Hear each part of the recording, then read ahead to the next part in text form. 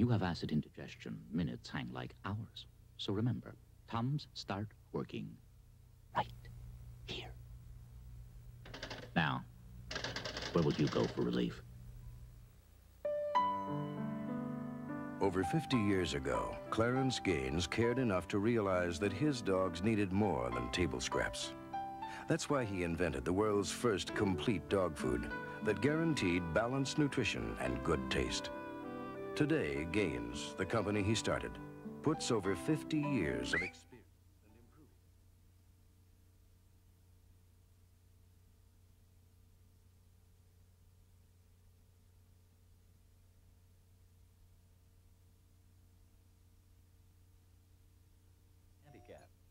Every day from now till Christmas, Kinwin is drawing 3 times a day for prizes of $200,000 to $100,000.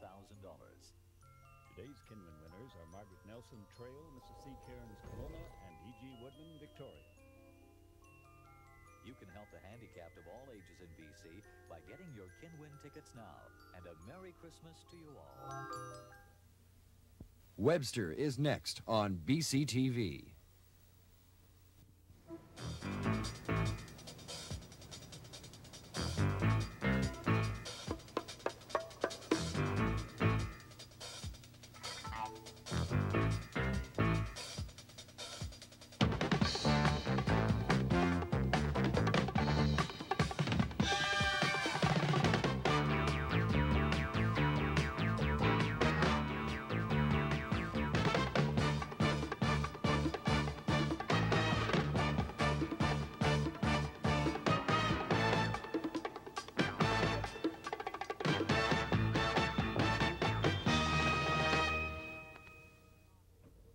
Good morning. I see where our wishy-washy Human Rights Commission has been chivied into taking a real good close look at the Ku Klux Klan after a complaint was lodged, I think for a second time, by the Black Solidarity Association. Now let me make it perfectly clear, as somebody once said. The aims and objects of the Ku Klux Klan are despicable, and no right-minded person would have anything to do with them whatsoever. But at the same time, too much fuss can be made of these situations, and too many people are too quick to jump in with both feet and try and heat up what is really a fairly simple situation. The Ku Klux Klan is unlikely in this part of the world to gain any real solid number of adherents. And when these other organizations with the best will in the world, such as the People's Front Against Racism and Fascist Violence, start the parades down to the courthouse, they're asking for trouble. What happens in our society now is that a TV event can so easily and quickly become some form of public trouble. And I would like to remind people of a couple of things. First of all, if the Human Rights Branch really had researched the subject, they would know what to say. Now, in Britain and in the United States, there is more or less unrestricted freedom to parade for any obnoxious cause, with the net result, as happened in Britain over the weekend, there are 1,000 mounted policemen and foot policemen out to control and protect a rally of 400 National Front movement hysterical people. In Canada, we have a criminal code which says that everyone who, by communicating statements in any public place, incites hatred against any identifiable group where such incitement is likely to lead to a breach of the peace, is guilty of an indictable offense and can go to the bucket for 2 years maximum. This is a kind of delicate nuance between Canada and the United States and Britain. Now, when our Charter of Rights comes in, when our Bill of Rights comes in, as propositioned by the Liberal government and supported by some civil libertarians, this will come out of our criminal code. And we will then go back to the situation whereby anybody can say anything at any time until a breach of the peace or until violence has happened. I happen to be one of the people who think that this particular section of the criminal code is a good thing. If I came on the air today and advocated, for instance, to be, extrapolate to the nth degree, that we have gas chambers for all 60-year-old Scotchmen, I should be charged and sent to jail for that kind of extremist statement. And I would like to see us keep this section of the Criminal Code where it can be used in sanity in a democracy, and those who incite hatred liable to cause a breach of the peace should be charged and convicted. Remember that when they're discussing the probabilities of a Bill of Rights, which will do much, in fact, to change the administration of our law. I know that many Supreme Court judges don't agree with me. They don't want to lose their clout in their hand. And when you're thinking about the Ku Klux Klan or anybody else, remember, it's the function and the duty of the Attorney General of this province, and Attorney Generals haven't always done their duty, as I'll remind you later this morning, to take action under the Criminal Code. And that the parading and anti-parading and pro-parading is something in which the media, yours truly included, must maintain a sense of balance and sanity and not create the riots by our very coverage of what at the moment are minor situations. Well, I hope that makes sense. It does to me anyway, even if it doesn't to you. Now, what have we got on for today? I'm going to have to be in my very best behavior with a Canadian television institution called Man Alive, Roy Bonisteel. I'm going to have to tread very delicately and lightly with another British Columbia institution, the Gordon Gibson, the old fella, the bull of the woods. And I'm going to try and see what I can find out this morning what's happening inside ICBC with Fred Trotter, president of local, what's it, 387? 378. 378, almost right, of the Office Technical and Employees Union. First for ICBC after the break.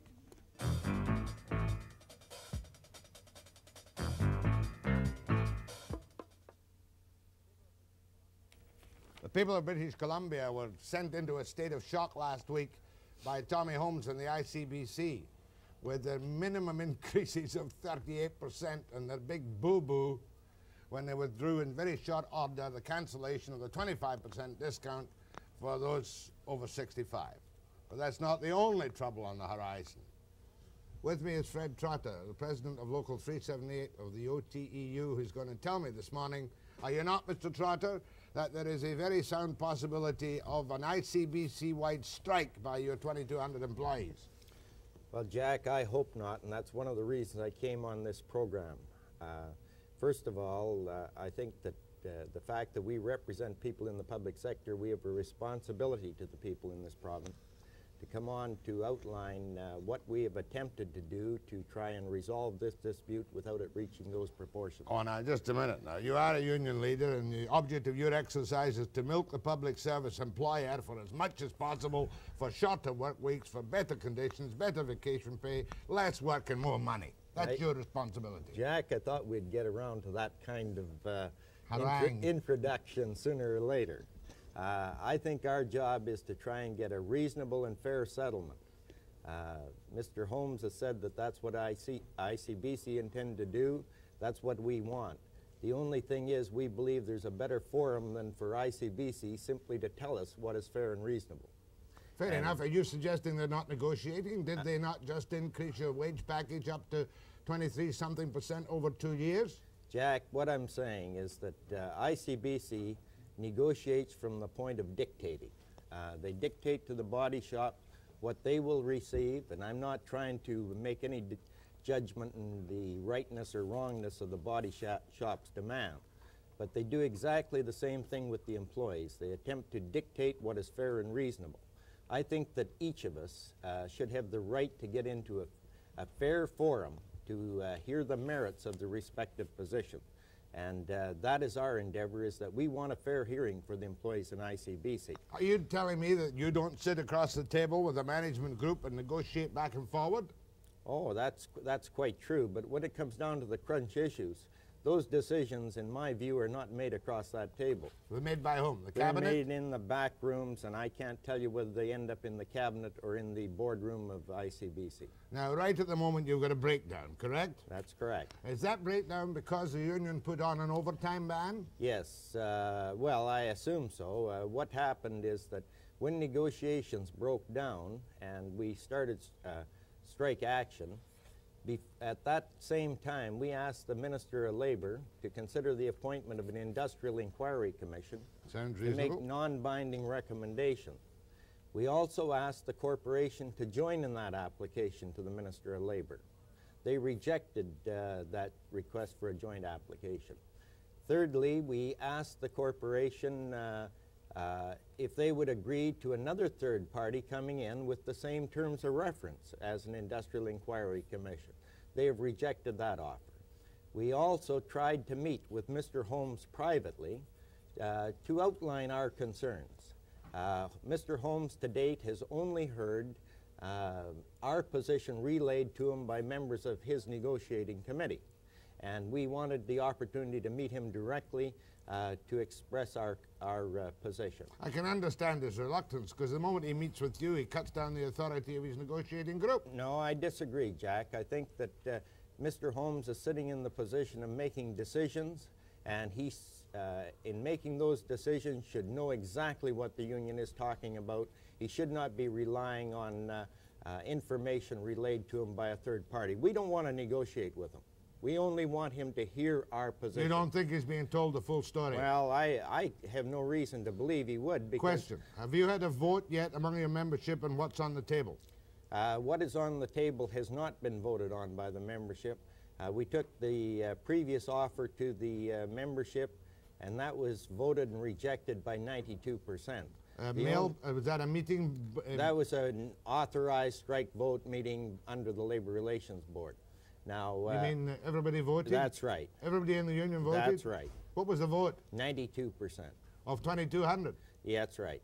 Now, when I say 92, that's all the people who elected to go to the meetings or send in ballots, okay? Yeah, 92% of a proportion of your membership. Right. What proportion of your membership? Well, a good proportion, Jack. We don't release 51% or 96%? No, I'm not going to get into that. It was a good membership vote. Next question. How much money have they offered you?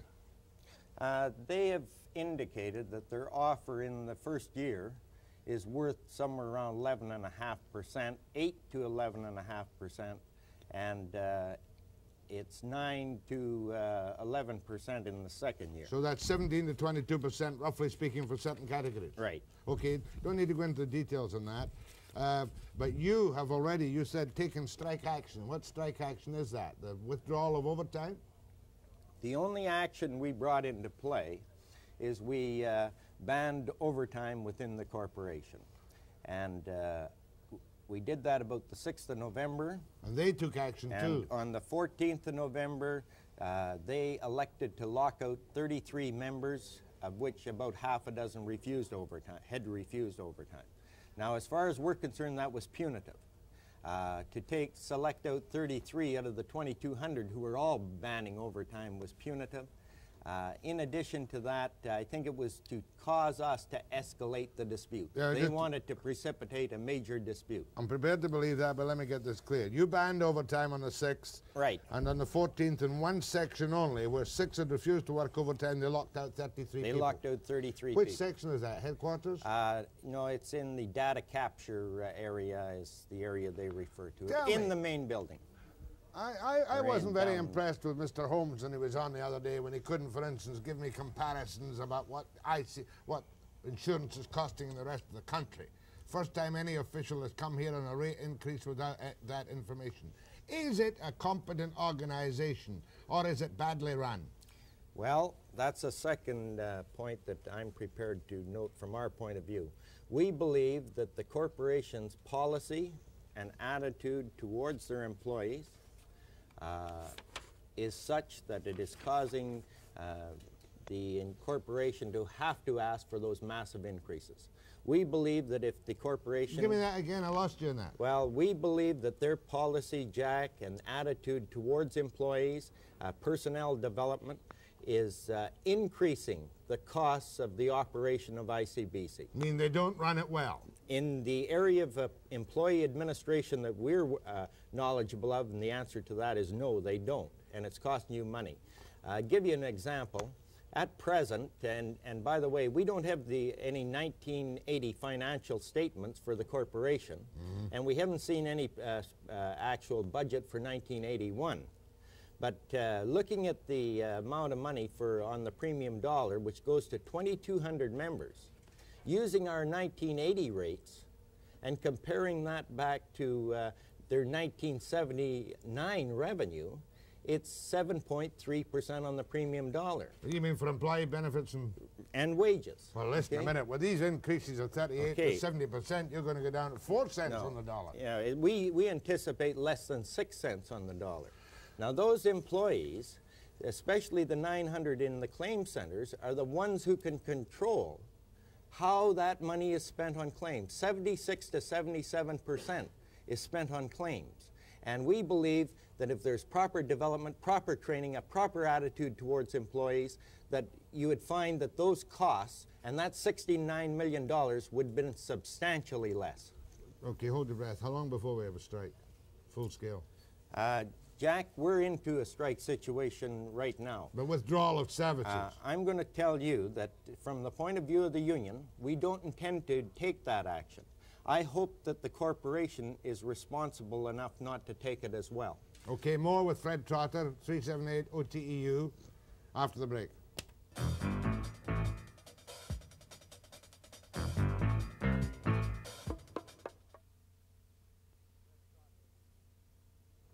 Fred Trotter is the president of Local 378 of the OTEU, which is involved in what could be a very grave dispute. Although the news is good, you don't plan to withdraw services for some considerable time yet.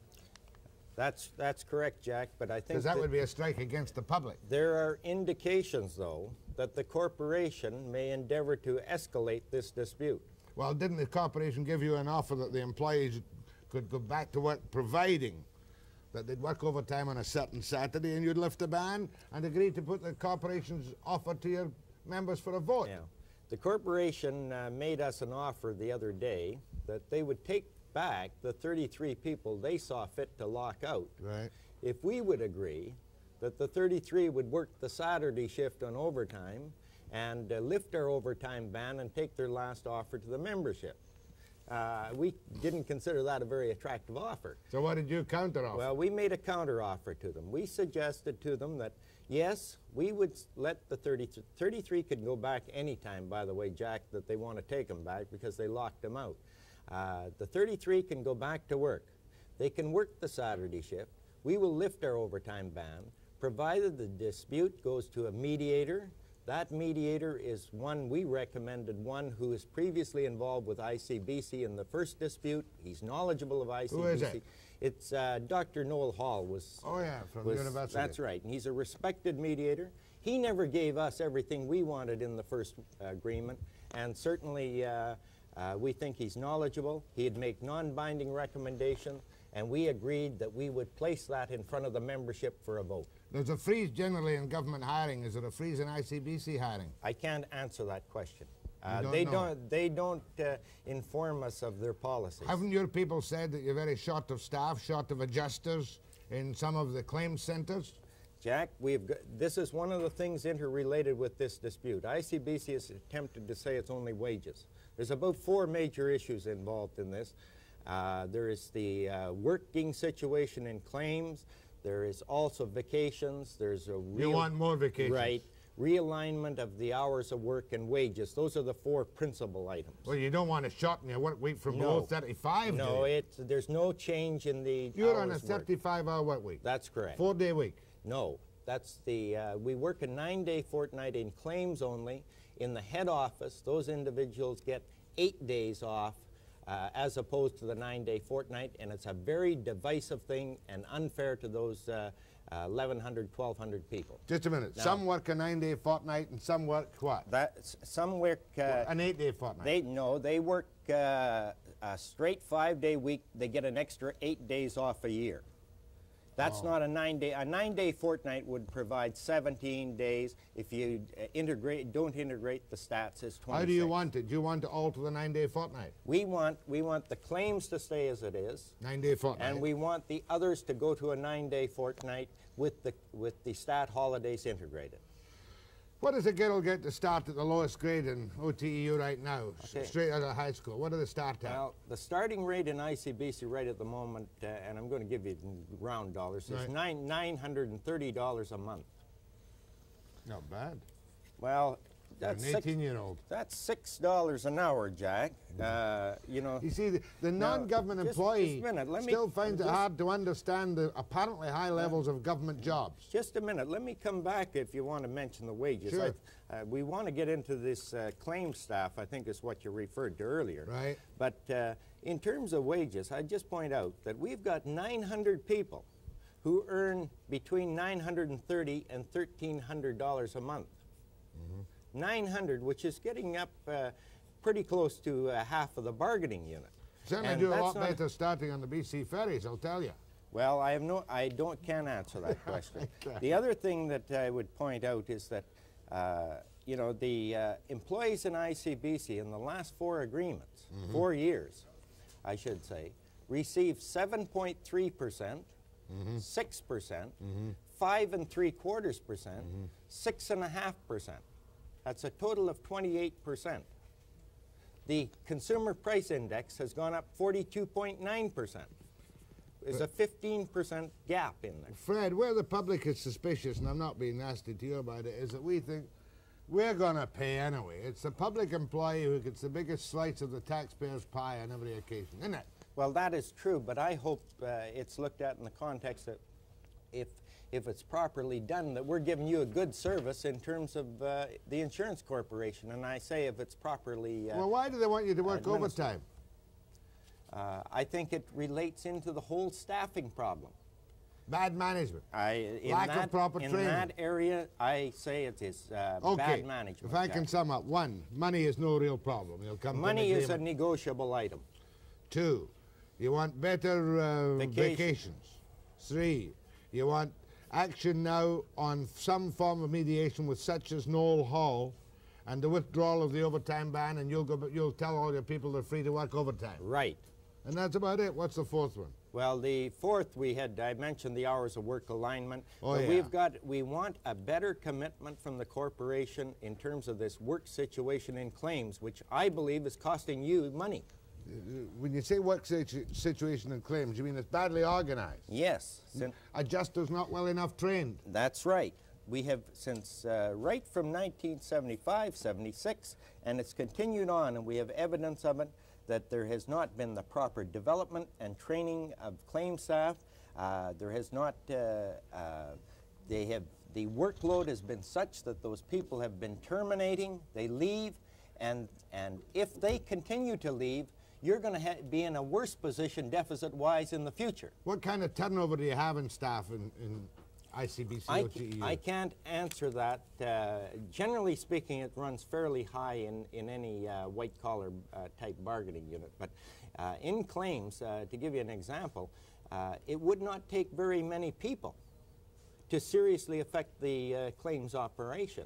Your overtime ban must be affecting the service to the public right now. I would have to assume so. Okay, all you need now, what you want now, a meeting with Holmes, an understanding of the situation, the appointment of a mediator acceptable to both of you, or an industrial inquiry commissioner, and you'll lift the ban and go back to work. That's right. But even the Holmes issue is not a, you know, You just want to point out that the heat man doesn't negotiate with the union. if he doesn't want to talk to us, I guess we'll live with that. Fred, I'm grateful for your explanation and understanding. Who knows, somebody might want to come on from ICBC tomorrow. Although I don't think we can take them tomorrow. My thanks to Fred Trotter, President of Local 378 of the Office Technical and Employees Union. What a switch now. Man alive, after the break.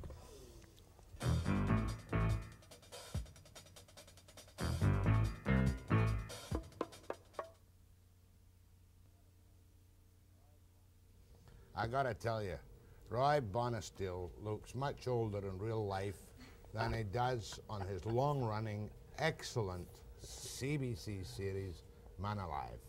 When did we first meet, Roy? I think it was around 65, Jack. I remember bringing Jim Muchmore down to your radio show. Former moderator of the That's United right. Church of Canada. And I was a little afraid, you know, because I thought you were going to tear him in pieces. And he told me it was the most wonderful experience he ever had, and you phoned me back afterwards and said, bring this chap down anytime because I love meeting him. They've been lucky, you know. Yeah. What is man's chief end? I don't know the answer to that because I'm not as theologically inclined as you are. Okay, what is man's chief end, Jack? Man's chief end is to glorify God and enjoy him forevermore. Amen. From grade 1 in a public school in Glasgow where I learned the shorter catechism off by heart, and if you like now I'll do you the 12 commandments. 12 commandments! You've got 2 more than I ever heard of. Right, no, it really is. I don't normally come into a program laughing and giggling because of a guest, you know. Right. But I've watched you endlessly, and I know you've got lots of time to produce your lovely polished little program, you know, once a week, nothing to it, and that you have 180 taxpayers' employees who do all the work for you. I'm afraid so. I just sit there and look pretty. Were you a religious person when you started this program? No, and I can't reasonably say that I am now. I started out as a broadcaster, as you know, and on WX. Before that, actually, I was in CKTB in St. Catharines, Ontario, but I came out to WX for a while.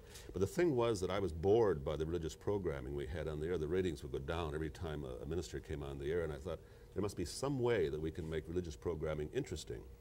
And so that's how I got into the kind of programming I was doing when I met you in '65. And then you became a sensation seeker on television. Oh, it's not sensation seeking. Do you believe the Shroud of Turin, in which I watched you at great length, do you believe the Shroud of Turin in fact images the body of Christ? I believe it does, you know. I've really never said this before, but I really believe it does. The important thing is that nobody's disproved that it isn't. And they've had scientists working on this for years. They cannot disprove the fact that it is the burial shroud of Christ. Frankly, I don't think it makes any difference whether it is or whether it isn't. Of course it does. No, it doesn't at all. That's not if you had a legitimate relic which showed some supernatural remnant of the man who is regarded as the savior, it would be like... If the image is put on there in a supernatural way, yes. Now, I don't know whether that's true or not, and we won't know until they do some carbon-14 testing on the thing, which they haven't allowed. I thought they'd torn little bits off and tested it. Not for carbon-14, which is the only way they can date it within 50 or 100 years. But that's the one test that hasn't been allowed in that shroud yet. Now, when you did that program, did you do the traveling yourself? Yes, to Rome and Turin? Yes, we had 6 million people in little town of Turin gathering in this cathedral to see this shroud, and the important thing was not whether it was real or whether it wasn't real. The important thing was seeing the devotion on these people that crowded in there from all over the world to see it on display for the first time in 32 years. So therefore it wasn't the scientific fact or examination which convinced you it was real, it was the devotion of the people who crowded into the... I think that's a fair guess, yeah. I think that's fair. Well, I'm not going to guess about your belief. You tell me yes or no. I've also studied the scientific evidence. I was there with a group of scientists, and nobody has disproved it. It could very well be. But to me, personally, I don't care. It was a great program. I liked it very much. You do care? No, I don't really. I mean, if you have faith in something, you have faith whether it's proven or disproven. You now have faith? In terms of the shroud, it could be the... Are you a born-again Christian? No, heavens no. Are you a Christian? I wouldn't even call myself that. I think a Christian is somebody who follows the word of his leader, who happens to be Christ, and follows it every day of his life. And I can't honestly say I do that. I think it's presumptuous for a person to call themselves Christian. Back to my little annoying theme that you're a sensation seeker in the field of religion and allied endeavors. What about vision of death by people who came back? Now, that was another one of your programs I saw with that woman. Right. Kubler-Ross. Kubler-Ross. Yeah. Give me the case for believing that there's an afterlife based on what happened to someone who was at the edge of the grave. Well, first of all, we have thousands and thousands of cases of people who talk about, quote, dying and then coming back to life. They explain it almost in the exact same words, that at the moment of some death, so-called death, they have an out-of-the-body experience. They can rise up and they can look down and see the deathbed, or they can see the accident scene. They go through the similar kind of experiences. They go through a long, dark tunnel that has a light at the far end, and they come to this point, and they have to make a decision whether to go on or to come back. If something very strong is pulling them back, they return back into this life. Now, that kind of scene has been told by thousands and thousands of people, and people like Dr. Kubler-Ross believe that this is proof of an afterlife. There can be no proof of it, because as you and I both know, I meet as a matter of routine. I've met as a matter of routine over the past 20 years nuts who have traveled endlessly in flying saucers around the world and seen them and spoken to them and talked to them and touched them. And it's a creation of their mind, Sure. an illusion. That's right. And a lot of doctors believe that there's a residual mental activity that's going on after, or the great trauma of near-death experience. That this is what's giving them this kind of hallucination or vision. But here again, Jack, the important thing to me is not whether there's life after death. I mean, I can wait and find out. I don't get terribly excited by this. Love your calm, detached attitude towards Listen, it. I'm much more concerned what happens during life than I am to what happens after death. This is what's important, is what we do here in this life. You are now a minister, officially. No, I'm not. You're a doctor of divinity. Okay, that's an honorary degree. And a doctor of letters. That's right, yeah. And you dropped out of high school. Well, it was a good, I dropped out of high school when I was 17. I'm going to get some opinions from you after the break. Right.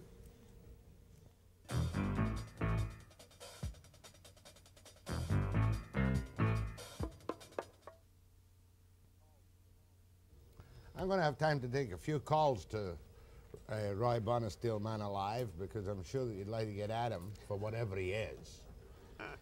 But one thing that bothers me is this revival of, should I say this? What? Fundamentalism, yes. That worries me. Is that not an indication that too many people are panicking I think you're against right. established religion? I think you're right. I think they're looking for something they're not finding in the established churches.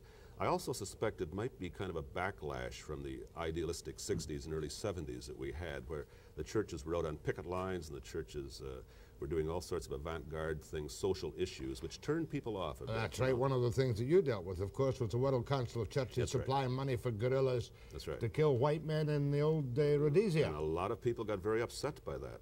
They're going back to a much more personal kind of religion, a much more emotional kind, and I must add, I think, an anti-intellectual kind of religion. They're all out for personal salvation, and of course our TV evangelists are doing a lot to encourage this too. Well, you're a TV evangelist. I'm not a TV evangelist. I'm not proselytizing. I'm not No, trying but to you get could anybody. say, put your hand on that television set and send me money and I'll cure you of all your ails, and millions of Canadians would believe you. If I did that, Jack, I'd make so much money I could buy you and the station, for heaven's sakes. I know you could. The whole Should we have a law against people sending money to radio and television programs? The only kind of thing you could do is, I suppose, get them on false advertising. What else can you do? Not a bad idea. That's basically what they're doing. They're saying if you accept Christ as your personal savior, you're going to be rich, you're going to be successful, you're going to be handsome and great, and it doesn't work that way. Yet, on the That's other not what it's all hand, about. I'm sure you've been described, for instance, as, said Webster reading from the cover of the book, Yeah. the most charming, intelligent, and empathetic interviewer since Ed Murrow. Well, that's true. Did it say humble, too? No. Doesn't say. He has invented the painless sermon that deals with issues that somehow never quite make it to the What pulpit. we've tried to do in Man Alive. Yeah, is what do you try well, to what do we've in tried to Alive? do is apart from seeking sensation. no sensation. We're exploring issues. Shroud of sure. Turin, life after death before you We're die. investigating. We're an investigative reporter in the field of religion. We're not trying to tell The people. royal to be- we? I'm talking about the whole. It takes more than one person to do a television God, show. I didn't You know that. You didn't know no, that. I didn't know that. I happen to be up front, and I get all the praise, and I get all the blame when the show goes down the Don't drain. tell me it's on a teleprompter. Don't tell me it's on a teleprompter. I don't- Please don't tell me it's on a teleprompter. I noticed you don't have any. Listen, my next contract, I've got to have 90 minutes on a teleprompter. Good idea. Yeah. All you need are good writers, and that's what we lack in this And business. good ad-libbers. Good ad-libbers. You're all right for that. No problem. I was going to ask you something. What was it? Okay. Faith healing. Oh, I was about to say to you that there is something to the laying on of hands. Oh, I think so. And there is something to faith healing. Yet just a moment ago you were knocking it. I'm not knocking faith healing. I think that a person can go into a hospital, for example, and be very, very ill. And if they can get their mind in gear and can psych themselves up, they can likely overcome that illness. But you're not going to go in there with a broken leg and have it healed. You're not going to go in with terminal cancer and have it healed. No. And this is my complaint about faith healers, where they get people to withdraw from their medication and they die, for heaven's sakes. I remember once when Oral Roberts was in town, I was on radio. You might have been around then, going behind the green screen and watching the poor people fall out of their wheelchairs and not being able to get back in again. These are the people they don't show on camera, Jack. The camera pans quickly off somebody like that. All they want to see is the wham on the forehead and a box. All right, who's the most evocative religious spokesman you've ever met in your life? And I presume we're not just talking about Christians. I would say Elie Wiesel. Elie Wiesel is a... Don't even know how to spell it. Oh, it's in the book. Elie Wiesel is a Jew, poet. He went through Buchenwald and Dachau and saw his parents thrown into the furnace during World War II. And he now talks about faith and hope and compassion and caring in a world where he finds very little. And this man has a faith that couldn't be shaken. Now, you know... Even by that experience? Even by that. Even by that. I'm awfully sorry that all right. I've never even heard of him. And I'd have got... Elie Wiesel. Elie Wiesel. Okay. E-L-I-E That's good. Wiesel. That's W-I-E-S-E-L. That's good. I just wanted to get the witness. Man. And then you have a Mother Teresa in India. Well, Mother Teresa kind of turns me off a little bit, I got to tell you. Well, maybe she does. But I mean, here's a woman who isn't going around trying to make better Christians. She's trying to make Muslims better Muslims, Hindus better Hindus. She doesn't proselytize. She doesn't ram a religion down your throat. She's a living example of faith. Surely you've realized now that socialism is the answer, that any form of capitalism does not deal with the poor people properly. You want to talk about that for about 20 minutes? To answer my question. Any good Christian must be an egalitarian socialist of some kind. I suppose to a certain extent, yes. I mean, we had an evangelist on last year who said, all Christians are wealthy. You don't have to be poor to be a Christian. No, I know. That's like the Bill Bright, was it? He said, God never meant us to go second class. That's Robert Taylor. Robert Taylor, yeah. This is the feeling that bothers me about the evangelist today. Back to my question. Yes, okay.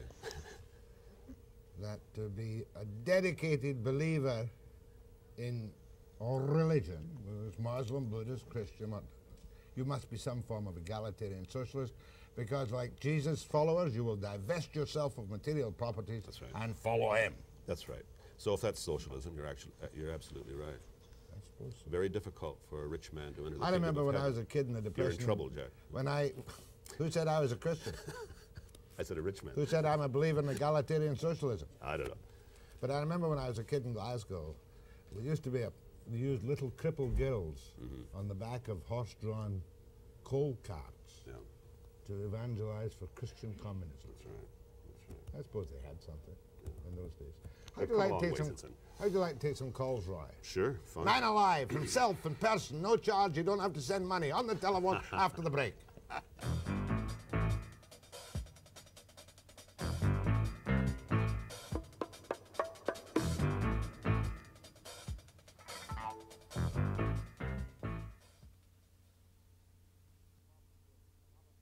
Couple of instant comments. What do you think of Bob McClure, Robert McClure? I admire him greatly. The first lay moderator of the United Church of Canada. I've traveled many, many miles with the man. A very simple, honest, and dedicated man, and I just think he's incredible. Still going strong. As he says, you know, I keep saying, when are you going to quit? You know, you've been going your whole life in the mission field and traveling, and he said, they'll tell me when the tread's gone. I'll quit when I He's fantastic. Much more. I go back a long way with Muchmore. You know, he was against booze, he was against bingo, and he was against blondes. That was how we used to categorize him. But a very sincere man. He was much like Muggeridge in that sense, because he was Muggeridge. The black and white kind of thinking. The world's going to hell in a handbasket type of thing. And you either have to be one or the other. They don't believe in grays, these people, but tremendous, honest to their own selves. Abortion. I think abortion is a very bad thing to use as a remedy for birth control, for example, and yet there are certainly cases, I think, where women, because of rape or because of health problems, should be allowed to have abortion. Or because of defect in the fetus?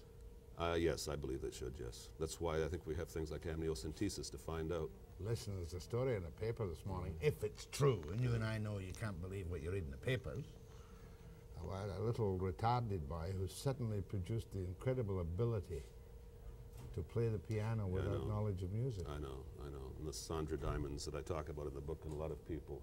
Makes you wonder, doesn't it? It sure does, and it's not being a woman, I don't think I have a right to answer that. Listen, what about some calls to Roy Bonisteel? Where am I? Can't see the note. From Kelowna, go ahead to Roy Bonisteel. Yeah? Yeah, speak up. I have two things I'd like to ask Mr. Bonisteel. First, on when the moment of death experience when you come back. Yes. It's never been mentioned that usually if you communicate with someone, you talk to someone that is already dead, like in your family or that. That's right. And my other thing is, on his program he had on the Indian people where he had the growing stones, you know, where the stones produce another stone. That's right. Have those ever been studied by science? Now I'll hang up and listen to your answer. Okay, second one first. The stones have never been studied by science, to my knowledge, and Ernest Tutusas, who is the possessor of these stones, has offered them if anyone wants to study them, but as far as I know, no one ever has. These are stones that he carries around, and they have little stones. They keep increasing over the years. He gives, all right, all right. I saw them with my own eyes. You didn't see them having little stones? I didn't see them having little stones, but I took his word for it. He's a fine chief of the Poundmaker Reserve up in Saskatchewan. Great man. To realize that if the Savior returned on earth today, how we'd treat him? Oh, my heavens. What would we do with him? We'd likely crucify him. No, we'd put him on administered welfare. Wouldn't we? Maybe we'd put him on a talk show. Be a great idea. I'm sorry, the first question I forget. I don't remember, I wasn't listening. Oh, dear, what was that about? You sweat. Talking to people after death. They always talk to dead people. Oh, come off it. I talk to my mother all the time up in the corner of the room. Well, I guess people can do You think I'm joking? I can hear her saying, Jack, don't do that. I don't believe in communication with the dead, if that was what the question was. No. Okay. You don't believe in spiritualism? Not particularly, no. Time for a funny story? Sure. I went once to a spiritualist seance in Vancouver with a German woman from North Vancouver, and I pretended to be her husband. So the German woman went up first, and this little spiritualist medium produced, first of all, her mother. Right. So back in the corner, came out again. Then I went up. So she says to me, the medium disappears and comes back and says, I have found your Großmutter, thinking I was German. And I said to him, to come out, Wie geht's, Großmutter?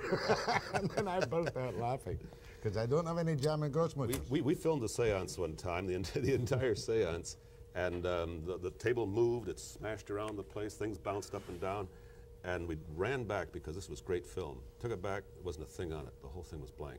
It was filmed by one of the best cameramen in the CBC. I was concerned about that, worried about it. Go ahead. You believe it happened? Something happened. You hadn't been drinking? Not a drop. You don't drink? Oh, yes. You're shattering all our illusions, Roy. I'm sorry. It's the media, you see. It builds up this image of You me. come on here often enough and I'll shatter you completely. Go ahead from, what is it, Kamloops? Yeah, hi. I was wondering if you'd had any, or heard of any information or new information on topics like Hal Lindsey's late great Planet Earth and, you know, sort of modern news stories and tie in with... Good question. That's it, all you can ask. Okay, I talked to Hal Lindsey about a month ago. He sold 18 million copies of this book saying the world is coming to an end. And this, of course, is how he makes his money. He's convinced that what's happening today in the world ties in with biblical prophecy and that indeed the world, he says we have one more decade, we have 10 more years and everything's going to blow up. Hal Lindsey personally is a very personable chap. I enjoyed meeting him, but I think he's way off the beam. Did Joshua command the sun to stand still? I don't think so. We wouldn't be here if he had. We'd have gone flying into space. Go ahead, please. Yeah, Mr. Webster. Well, Dr. Bonisteel is with Mr. Webster this morning, yes. Hello? Go ahead. Yes, I'd like to speak with Mr. Bonisteel. I just wanted to say that I feel that what Mr. Webster is to Vancouver, that Mr. Bonisteel is to the rest of Canada. He's one heck of an investigative reporter. He can get all the facts, and he doesn't stand for any Here. Praise is enough. You don't need lots of praise. Nice to hear from my brother. You got enough. Where are you? You're from St. Catharines? Ontario, Trenton, old UEL stock. Bonisteel. What's the origin of that name? Bonisteel, it's German, actually. Bonisteel, yeah, sure. So they tell me. Look a wee bit. We came over here around 1600 or so. You know what I mean? I know what I mean. Can't say these things nowadays. I don't mind. Go ahead, please. Yes, good morning. I'd like to say that I'm a born-again, spirit-filled Christian, and I'd like to know if Mr. Bonisteel has ever heard of Kenneth E. Hagin. That's a gentleman that when he was 16, the doctor said that he would never live, he would never get out of bed, and he started reading the Bible and started believing the Bible, and after 16 months of it, fast that he believed what the scripture said, and he acted on them in simple faith, and he rose up and was healed. And now he's preaching the word of faith throughout the whole world. Great. No, I've never heard of Mr. Hagen. On the other hand, it sounds like a fascinating program. I think we'll get our researchers on it. It would be a good show. It would be a good show, wouldn't it? Very good, yeah. How many researchers do you have? Just two. Oh, just two. Just two, yeah. Go ahead, please. Funny noise on the phone this morning, bump, bump. Maybe we're being interfered with because we're making fun of the supernatural. Go ahead, please. Right now? Yes, right now. Okay. Mr. Bonisteel. Yes. Mr. Bonisteel? Yes, yes. Okay.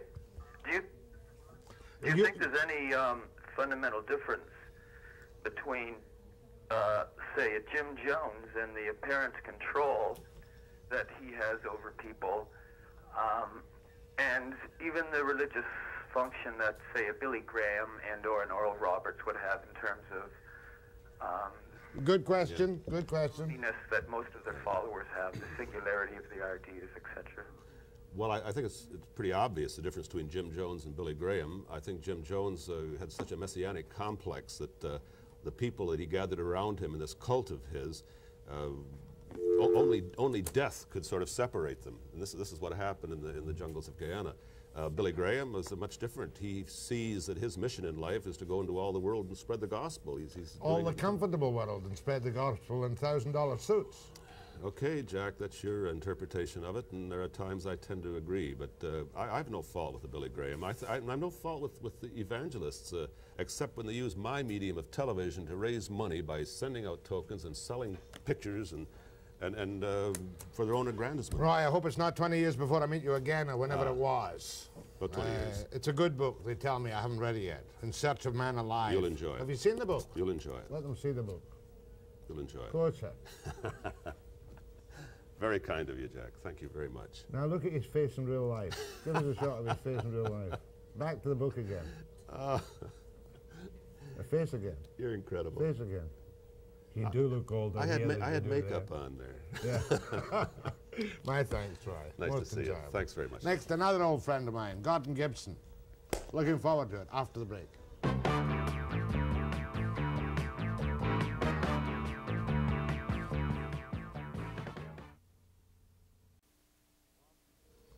Gordon Gibson. I've known him for many years indeed, and I hardly know where to start in an attempt to interview him about his book, Bull of the Woods. So for a start, let's forget all about his early days. He came from a family, a fine family of good people. In fact, I think I remember meeting your mother once at a house sit, which was the family home on some inlet on Vancouver Island. Would I be right in that? Yeah, you were right in that. And you'd behave yourself that particular day because Mother had that habit of making men, even as rough as you, be really gentlemen. Gordon, don't say that I'm a rough man compared to what you were in your heyday. A good man when I was around my mother, I would no more be a rough man than fly. I just respected her too much. You know, you've left your mark in this province in many ways, and I suppose we better get the most important mark out of the way right enough. What was it that made you go on your crusade in the early 50s, and I hate to hound people, which resulted in an unfortunate cabinet minister whose name we don't even need to use, going to jail for 5 years? You at that time were a highly successful logger, highly successful. You invented a form of raft. What was it called? The Gibson raft. The Gibson raft. What was the spur that sent you on a campaign which saw you in and out of politics, making enemies and friends by the thousands?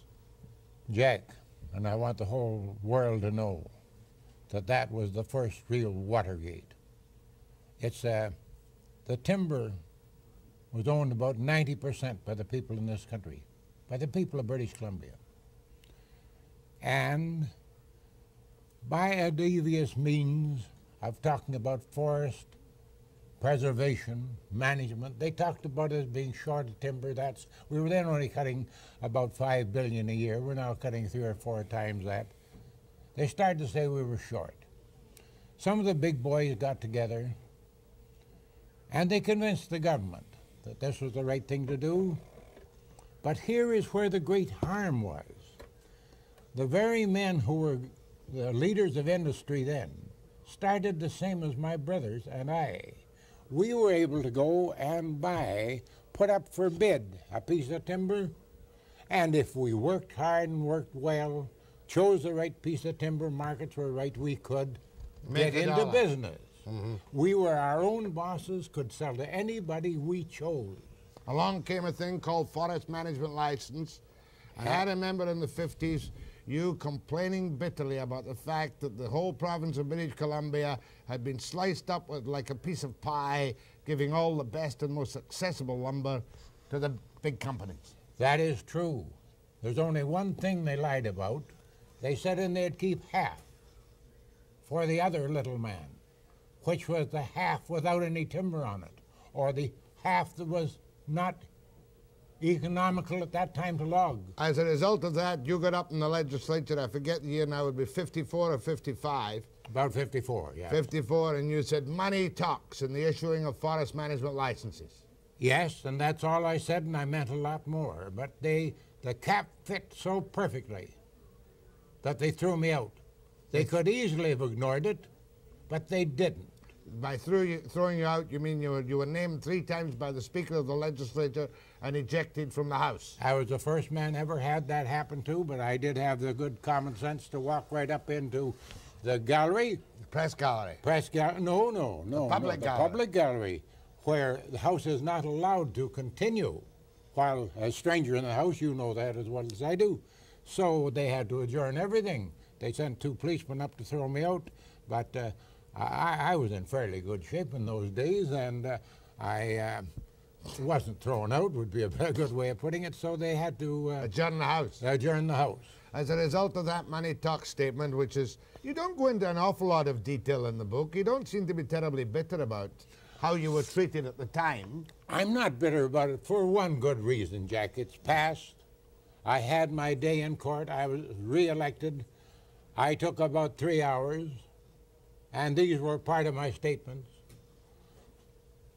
I said, there's a lot of you sitting across the floor of the House, the government members, that are lower than a snake's belly. You let one of your members, no more guilty than the rest of you, go to jail. And you took just as much of the pie as he took. Now, that's all I want to say. You were speaking on the overall responsibility of a government which at that time appeared to be giving favors to the big boys to detriment of the little guys. They were. And Jack, here is the only cruel part about it. If that had been all, that wouldn't be too bad. But that is still going on today. The government has complete power to charge one man twice as much as the other for the same timber if he doesn't kowtow to that particular government in power. You've got to divide it into 2 sections, though, surely, Gordon Gibson. One, there was a specific situation in the 50s where there was graft and corruption. Now you're saying that today the government has the administrative power, but it always does have. I mean, the governments can do what they like with our tax money. Jack, you're wrong. There was a time when things were put up for open bid, and the man who bid the highest got it. But surely that is gone. But surely you're not suggesting that we go back to putting all the timber in the public arena and let anyone bid who wants for it. It is the same as the air or the water. It's public property. And I don't see why a young man today can't start exactly the same as my family did or any other company that got to be a fair size around here. They started small and became big. But that chance is not here anymore. Now, back to the famous case, of course. I remember when you made your first allegation of money talks, they set up a commission under a judge. I think it was Judge Art Lord. Yeah, that's right. That was one occasion when you wouldn't talk. You would not testify, as I recall, to the Lord Commission. Jack, you have to remember why. I would have then had to prove, which it took over 5 years after that, for the government with all their staff to prove that I was right. That money had spoken. That money had spoken, and plenty of it. But the sad part is, those who did paid the bribe. They retained their loot. You understand that? If the loot had been taken back, we could call this fair. But the loot is still there, still being operated, and All still right. a great profit. Once again, I'll be clinical on the subject. The man who took the bribe was found guilty by the jury. The company which apparently gave the bribe, the jury disagreed on that. And therefore, that company was never found guilty of giving the bribe. Nor were they charged. And don't let it think Nor were they recharged. No, and another thing, it wasn't just one company, it was a policy, it was the way you got things. It was not the way you parted your hair or the color of your eyes. It was your favors with the government that got you that timber. Well, it must have, and later on the lawyer David Sturdy, now dead, made other charges in front of a commission. Yes. Didn't you back Sturdy in that? I will have to say, the best way to say it is I did my best on that side of the fence, yes, because I knew he was right and the others were wrong. And it cost you a lot of money. I would say so, would be a good way of putting it. There wasn't any particular joy in your heart, but you obviously are such an unreconstructed free enterpriser that you still think today's system of tree farm licenses is still basically evil. It is absolutely evil because every man should have an equal chance to start, not a chance to win, where we have different abilities, but every man ought to have an even chance, Jack, to start. And it is only now that what happened when Ian Sinclair, one of our biggest men, came out here? What happened? There's enough power in Victoria. Said, it's not for sale. Bennett said that. What Bennett meant was, I have so much power that even if you own it, I can force you out. Think of that one. Oh, I know that one, but that's the story. The days of unrestricted free enterprise will never come back. It won't if people haven't got, if we leave this government in no. We have apparently just one way to go. If we get too far one way, we have no choice. You're not suggesting the NDP would free the forests and put them up for public bid? The NDP have more principles in my way of thinking, and I'll balance this after 30 solid years. I would much prefer to have them as executor of my estate than the people that are in, if I could put it that way. Gordon Gibson, the author of The Bull of the Woods, hasn't changed a bit. And it's delightful to see. More with Gordon, and some phone calls too, after the break.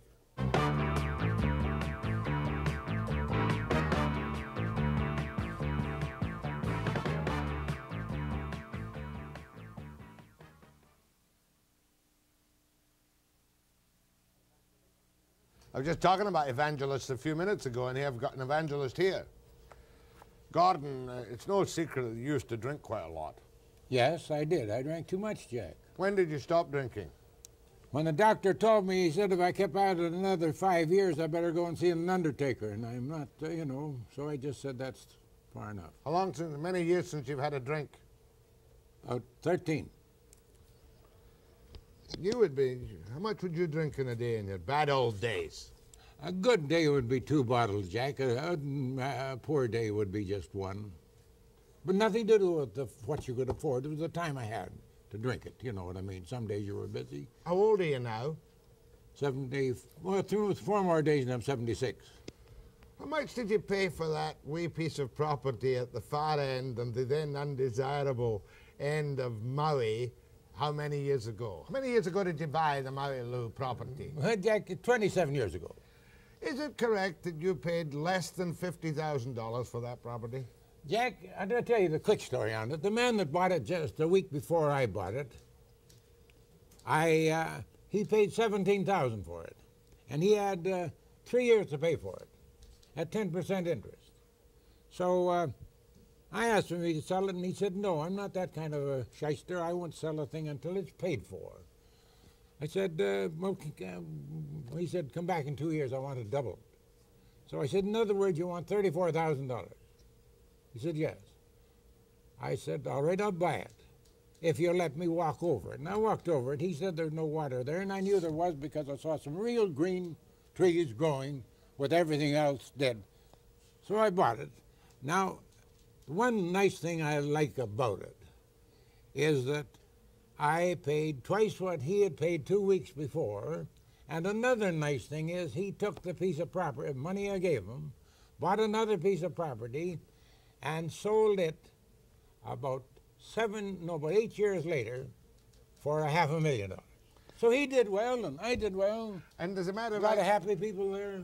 is it correct that that $34,000 piece of property plus improvements, yes, and a swimming pool in the shape of yes, British Columbia, yes, created by your own bulldozing, that's right, you sold it for $8 million? That's within $1 million. I don't want to be exact. Well, I won't put you on. No, I wouldn't like the banker to hear that because he didn't get it. Yeah, that's right. Yeah, you got to look after these things in the proper way. Yeah. Tell me, in your political life, don't tell me the people you don't like. I could name them. Yes. Tell me the people you like.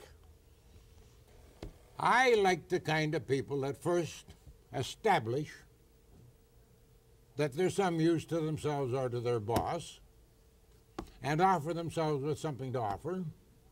And then I like the kind of people that like religion. Stay with it. I don't like a Catholic that would switch from a Catholic to a Protestant to get a few more converts, favors in heaven or something like that. I think myself the ruination of British Columbia, and I say this with all sincerity, happened when Winch should have been made the Prime Minister of the Premier of British Columbia, when we had the amalgamation of the Liberals and the...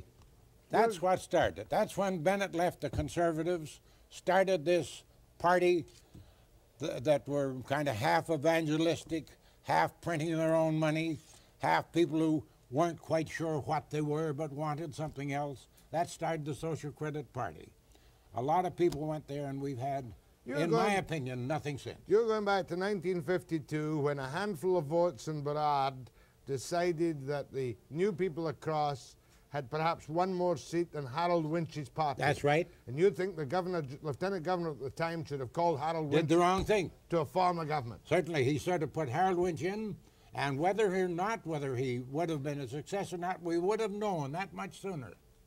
As it is, we've had nothing since except a government that right has been judged whether it would get more votes or not. Not whether it was right or not. Right, according to social credit, is will it get you more votes? Possibly many other political parties too. I'm not saying that. But the party in British Columbia that has stayed true to the one type of doctrine is Dave Barrett's party. And I mean that. You know, in another day... And I'm still a liberal. Yeah, but in another day you might well have finished up a socialist, Gordon Gibson. I may still finish up a socialist. I'm just in the fourth quarter now. I might hang around here another 25 years. And unless we can get... You see, you've got I divide people up this way. Conservatives ought to be people, they've got everything they need, although still want more. That's the sad part about them. All they need but want more. Yes. Now then you've got the men like the NDP that are trying very hard for those that are entitled to a little bit more in many cases. The Alec MacDonalds, the Dave Barretts. Yes. And many, many of them. And then you've got the wishy-washy liberals in the middle who don't know what they are. That is true, but there's a strange thing about politics. Politics has to have somebody in Victoria over there to represent every type of people. You understand that, don't you? If you just had the good there, that wouldn't be right. In members of Parliament, you must have all types of people. But you do need people that won't vacillate from one thing to the other. Remember when they used to call you the cut-and-get-out man? That is that shows more ignorance than anything else in the world. It's like a man saying that somebody went and picked all the berries off a raspberry bush. Do you realize if you don't pick them, they go rotten? How much of our timber in British Columbia is going rotten? It may be about evening now, but had somebody come here 100 years ago and taken 1% of our timber each year, completely done anything with it and removed it, not even planted one tree but let God plant them, we'd have double the timber we have now. So a cut-out and get-out operator was a man we needed. The first thing you have to do to farm timber that's mature is cut it. And allow it to reseed. Yes. You don't think we're in danger of any forest famine in BC? No, we're in danger of people working hard enough to get it out. That's what I'm afraid we're in danger of. Webster and Gordon Gibson, and we'll take some phone calls after the break.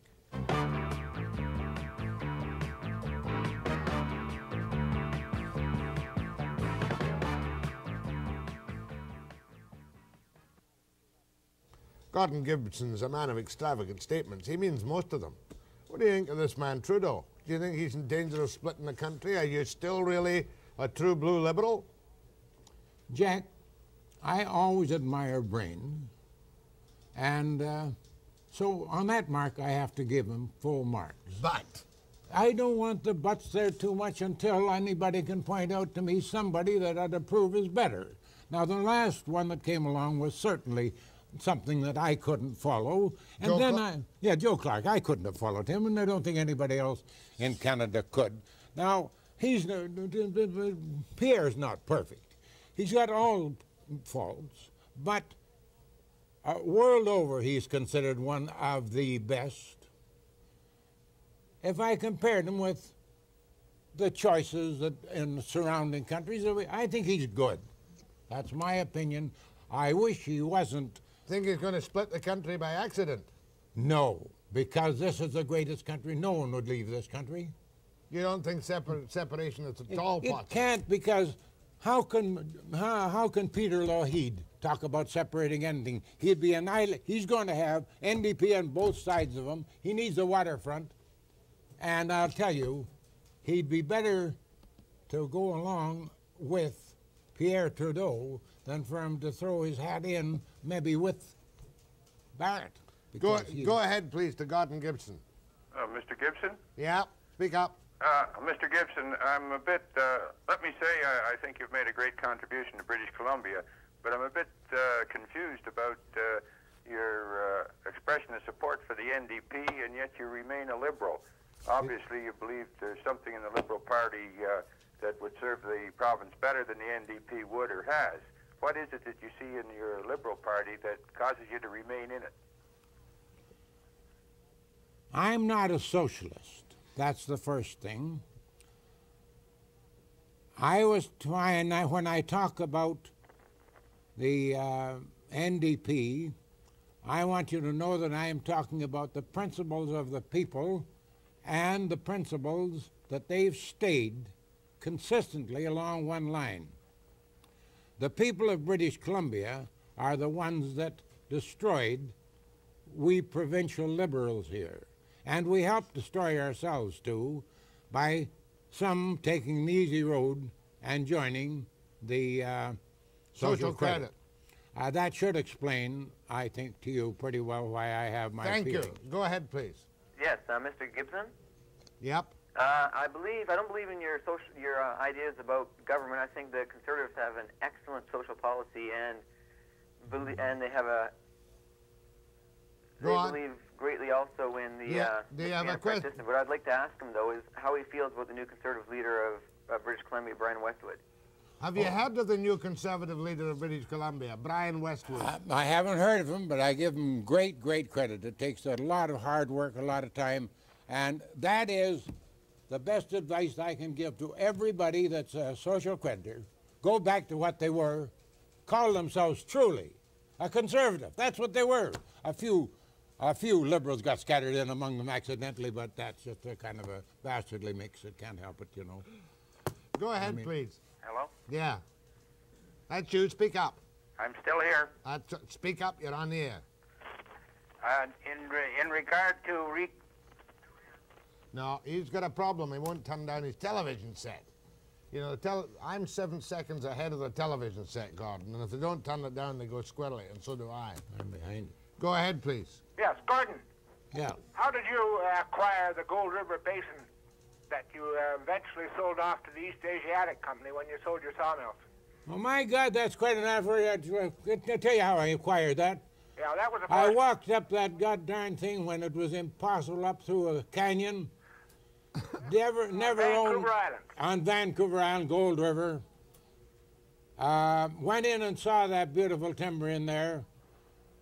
Recommended to some friends of mine that it would be a good buy. Our family sure as hell couldn't afford to buy it. They bought it. It never did belong to us in any way. It took you 3 years to get the Crown Prince of Denmark, to be accepted by W.C. Bennett, didn't it? I don't think it ever did. No, sir, I wouldn't say that. I found the Crown Prince of Denmark to be a very fine man to do business with. But Bennett wouldn't accept him. I think it'd be the other way around. If I was using my judgment, Axel mightn't have wanted to accept him. Just to take your mind back, you're talking about the NDP. Do you remember, Gordon, it took us over 6 years to unionize your sawmill in Tassus? I know the only reason for that was that one of the head union men came in and said that if every camp was run as well as Gibson's camp, there'd be no need of a union at all in British Columbia. That's quite wrong. I'm talking about your sawmill and your logging camp and Mushlet Arm, and no way. I was one of those union members at the time. Were you? And you happen to be talking about Johnny Squire, who was up there, who is now one of the NDP that you're praising. Johnny Squire was a very fine fellow. He sat in with me. Yeah, thanks, Gordon. We were, is that Johnny talking to me? No, it's not. It was one of his business agents. I like this. Was you one of the union organizers at Mushlet Arm? Yes, sir. And was Gordon difficult to you? Beg pardon? Did Gordon not on a couple of occasions try and get you loaded on rye so you wouldn't do your union work? No, no. You didn't try and do that, Gordon, because we're a little smarter, because there was the only liquor in town then was in your guest house. Yeah, I did the drinking. The only liquor come in was on the boat on Friday night. The U-Chuck. No, no, your special liquor run from Zabanos around to your camp. Yeah, that was run by a little concession, I guess. I know, that was you controlled. Gordon, I had no part of it. Just a moment, please. Just a minute. Just a moment, please. Just a moment.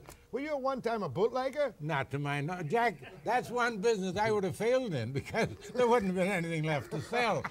That man is completely off base. No, you had a little brass cannon that we machined down in the machine shop and went into a bearing on the tugboat.